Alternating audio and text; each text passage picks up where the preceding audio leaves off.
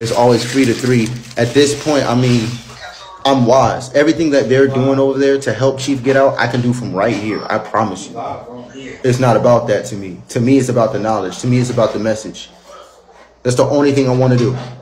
The money, the semantics, the details, I'm not into them. I'm not into them. I'm straight into the knowledge. I'm straight into the truth.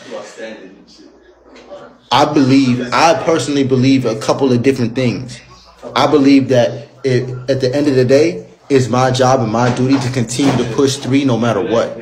I believe that it is my job and it is my duty to continue to preach the knowledge and actually live the knowledge and apply it to my life. Apply it to my life. Y'all think that this is a bad moment or a bad this or bad that. I'm late. I'm late. I should have been on this. I should have been pushing me. Pushing me is pushing 3. Proclaim the kingdom of God, the kingdom of me.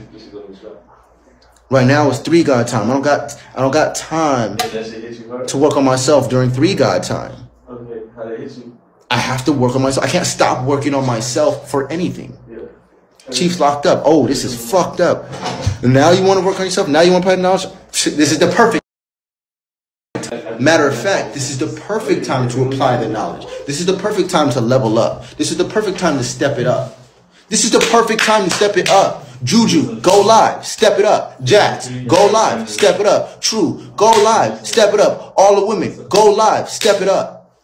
I've been live. I've been doing this. I've been pushing 3. I ain't gonna stop pushing 3.